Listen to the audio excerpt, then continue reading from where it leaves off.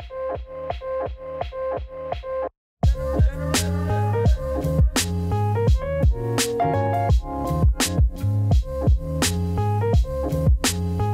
guys, and welcome back to my channel. Today's video is going to be a back brace and scoliosis Q&A. So I already made two scoliosis / back brace Q&A videos. They're going to be linked down in the description below, or they're going to pop up in the info cards, which should be right here, I think. Definitely go check those videos out after this one. So if you have more questions, then feel free to comment them below or DM me whatever you want, and I'll definitely be doing more Q&As in the future. So feel free to follow me on Instagram. It's just my back brace. Also, a lot of the questions are going to be about my personal scoliosis journey. I don't think I saw a lot of questions that are going to be about scoliosis and back braces in general. Without further ado, let's get right into the video.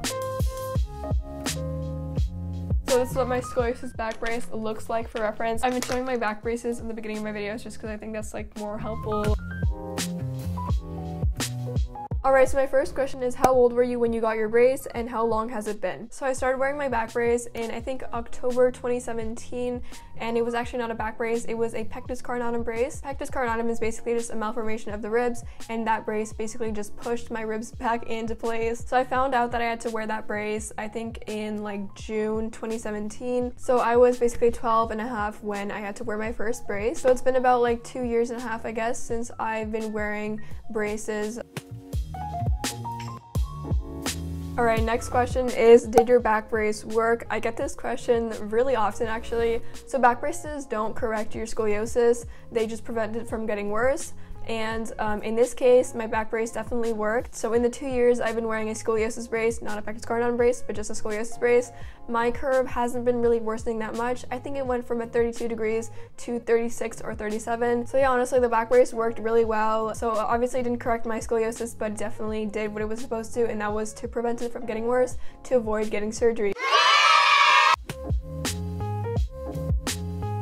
Alright, so my third question is, do you think you will have to have fusion when you're older? So basically, like I said, my curve is about 36 to 37 degrees, so it's a really small curve for surgery, so I definitely don't think that I'll be getting surgery anytime soon, especially because I'm almost done growing, so that's also one of the factors. I think I'm actually done growing, I don't know. In a year, I'm going to have another checkup, and I'm going to have like another x-ray just to see where my curve is at, and my curve should definitely get like a little bit worse since I won't be wearing a brace. It's like that time where your curve gets a little bit worse after you stop wearing your brace, and that's totally normal. I think it happens with every case. It should like jump to 1 or 2 or 3 degrees more than what I already have. In a year, like it should still be under 40 degrees, but there is always a little tiny chance, I think it's like a 10 or 9% chance of this happening, and that is like if just my curve just gets way worse in this year. Seeing my experience with my back brace and knowing that my curve barely worsened even during my growth spurt,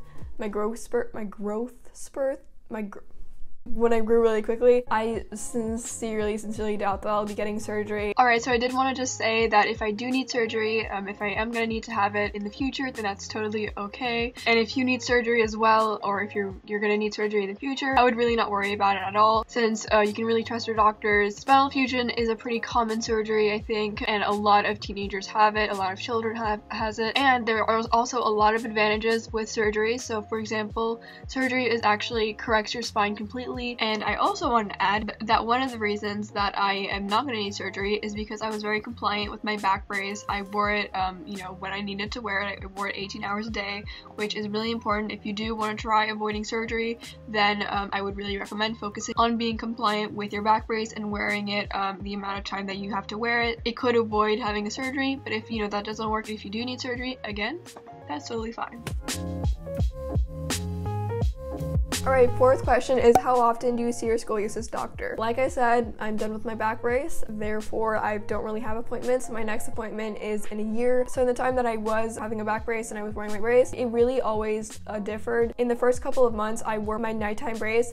I was having an appointment, I think every month or maybe even less, just to do like a checkup and just to check if all the straps are working and if I'm not too much pain or if we need to add more padding in a certain place in my back brace. Other than that, I think it's about every 3 to 6 months I would go to the scoliosis doctor. Sometimes it would take 7 months. It honestly really differed. It always depended on whether or not I was almost done with my scoliosis brace, or I just started, or I was in the middle of wearing my back brace. Like, it always differed. Next question is, did you ever think you'd rather get surgery instead of a brace? I definitely did, like at some point, like prefer surgery over back braces. Just because I was a little bit like self-conscious, I guess, of my hunchback. I never kind of realized this, but my hunchback isn't that bad. I shouldn't call my hunchback, like I should call it kyphosis, but I feel like a lot of people kind of get confused when I say that, but I don't know. We'll just call it kyphosis, I guess. My kyphosis is not that bad. Like, I have gotten like comments, I guess, about it. Like, I have like some people at school, or I think like there's a couple people at dance also that like kind of commented on my kyphosis and that were like, oh, you look a hunchback. So I guess like that's kind of the only reasons why I kind of wanted surgery, was just to get that kyphosis out of the way, because my doctors would tell me that like if I had surgery then it would kind of help with my kyphosis.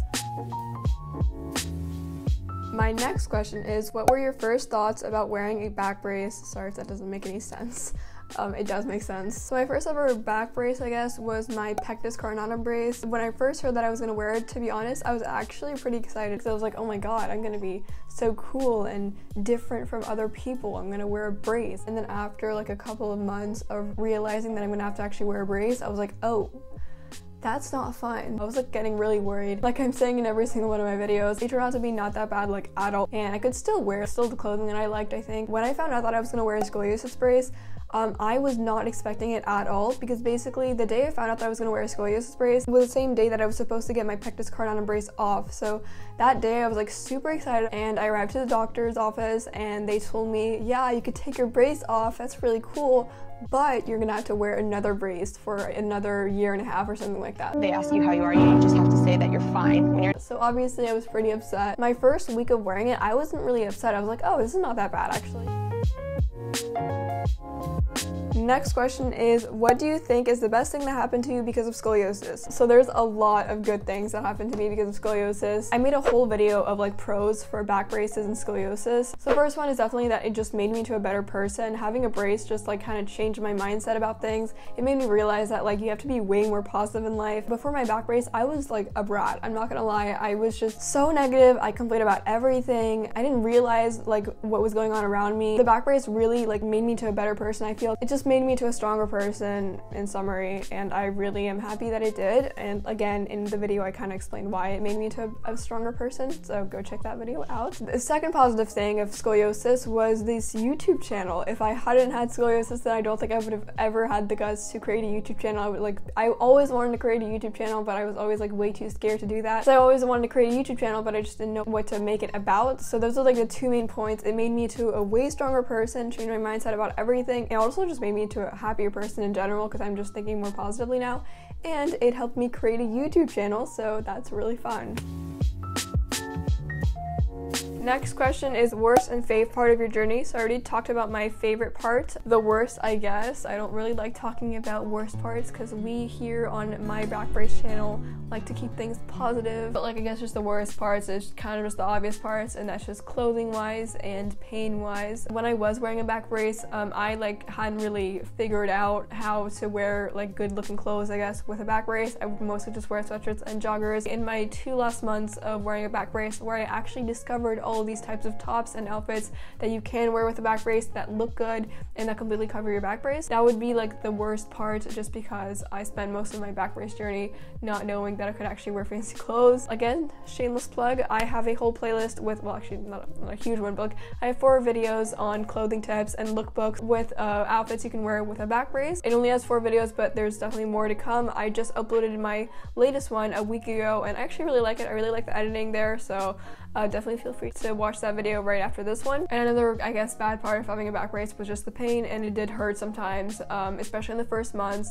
and sometimes even in the like after 6 months of wearing a back brace, it would sometimes hurt. It was never that bad. I got used to my back brace pretty quickly, actually. Alright, so that's the end of the video. Thank you guys so much for watching. I hope you enjoyed this video. So if you have more questions about my personal scoliosis journey or general scoliosis questions, then definitely feel free to comment down below or DM, or obviously if you do have like more general types of questions, then make sure to actually ask your doctor because they know the best. Obviously, they're doctors. But if you have more like personal questions, I guess, about my scoliosis journey, or just like wearing a back brace and like the pain level, I guess, and all the things that like are only really a patient could answer, then definitely feel free to DM me or comment down below or email, I don't know, whatever you want. Like I've been saying in all of my videos lately, I'm kind of starting to run out of back brace video ideas, so please feel free to comment down below any suggestions or any videos that you want to watch more of, or you know, that you haven't seen yet in the internet. I've seen like a couple of you guys have actually given me suggestions, so I'm really happy and I am working on those. I just haven't got to those yet. So thank you guys so much for watching. If you enjoyed this video and you want to watch more,